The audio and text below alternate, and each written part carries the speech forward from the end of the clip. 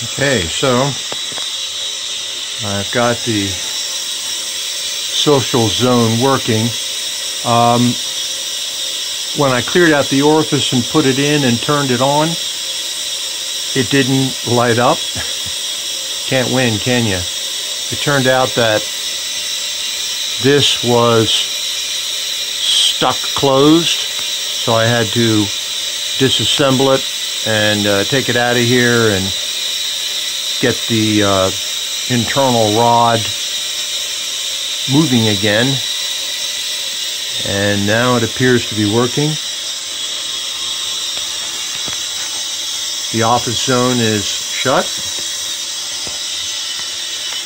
We have zero pressure on the gauge. And the Sunday school zone has got about 2 pounds on there.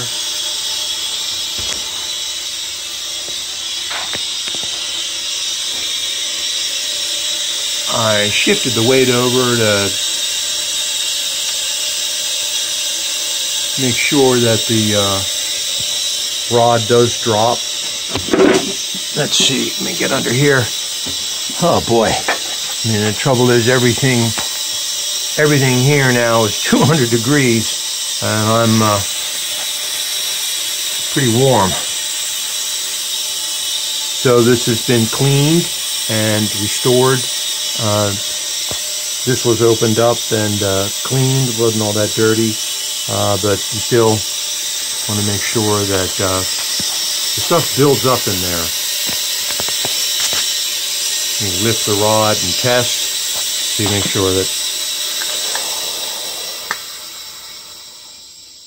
it shuts off, and then we got to get it fired up.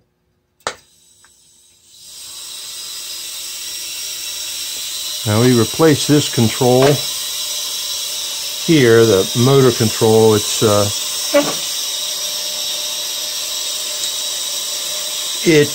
is normally closed. When you energize it, it ramps up, and then when you de-energize it, the spring then returns it. This control here is a 3-wire control, and it will need to be powered open and powered closed. Eventually, when that fails, we'll have to replace that. That also is a 3-wire control, but it's still working, so we'll keep it on until it fails. We got some really old traps here that needed to have been replaced about 50 years ago.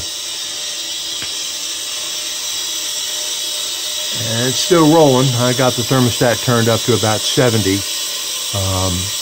So the radiators are getting quite warm. A couple of traps here, which I've replaced over the years.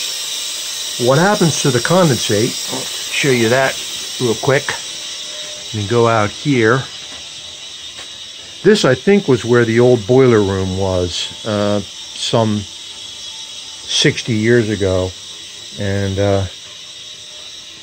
when the boiler died, then that's when they bought the steam from the utility.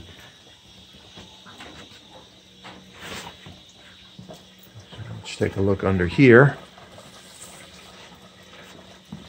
And this is basically the steam utilities cash register. All the steam that goes through is then condensed, and it's basically a water meter, a reverse water meter.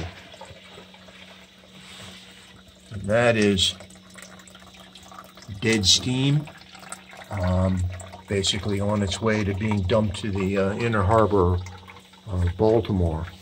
What they used to do is they would run it through this heat exchanger and get some hot water, but that was abandoned a long time ago, and we've had to do some other work there to stop the leaks and so forth. That is how it works, and that is why the inner harbor doesn't freeze.